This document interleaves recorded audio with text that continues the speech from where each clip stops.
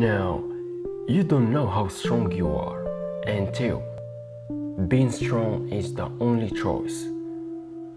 And tough times matters. Why? Because tough times separate those who give up and those who keep going. You have something inside so deep, so strong, but to find out what it is, you have got to put yourself in a position where you have got to show how strong you are, and you will find the strength inside you. What mentally tough people do is they learn the lessons, they see the blessings, they keep going, and they force hard times to make them. Whatever you're going through, you can get through it. You will get through it. But how? With strength. Tough times show what's heart really inside.